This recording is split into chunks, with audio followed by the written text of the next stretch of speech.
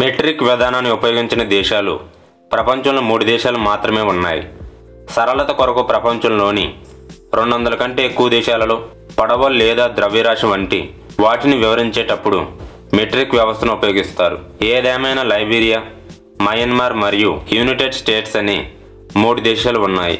త్వరలో ఆ సంఖ్య 2కి తగ్గవచ్చు. 2018లో లైబీరియా వాణిజ్య పరిశ్రమల మంత్రి విల్సన్ టర్పే మాట్లాడుతూ వాణిజ్యంలో జవాబుదారీతనం మరియు పారదర్శకతను ప్రోత్సహించడానికి మెట్రిక్ విధానాన్ని అవలంబించాలని ప్రభుత్వం యోచిస్తుందని లైబీరియన్ అబ్జర్వర్ తెలిపింది.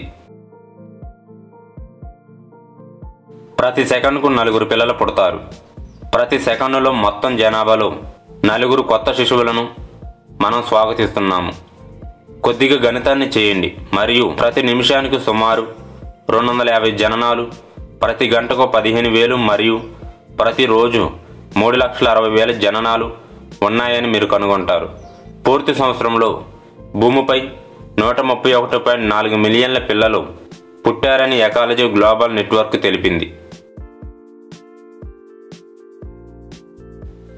ఇప్పటి వరకు నమోదైన అతి శీతల ఉష్ణోగ్రత 144 డిగ్రీల ఫారెన్హీట్.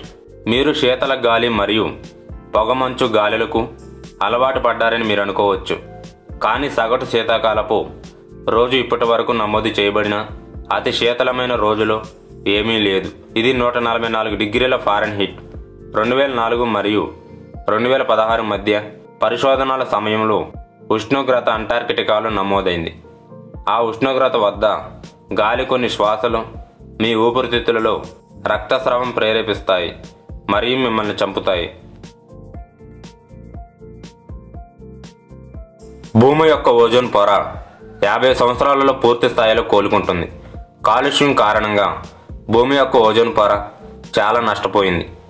తెలుసైన వాయువు పొర మన గ్రహాన్ని రక్షిస్తుంది మరియు సూర్యుడి హానికరమైన అతి నీలలోహిత కిరణాల నుండి మనలను కాపాడుతుంది.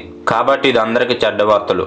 అదృష్టవశాత్తు ఐక్యరాజ్య సమితి నుండి వచ్చిన 2018 నివేదిక ప్రకారం ఓజోన్ పొర 50 సంవత్సరాలలో పూర్తిగా నయం అవుతుందని వాతావరణ మార్పు నిపుణులు అభిప్రాయపడ్డారు.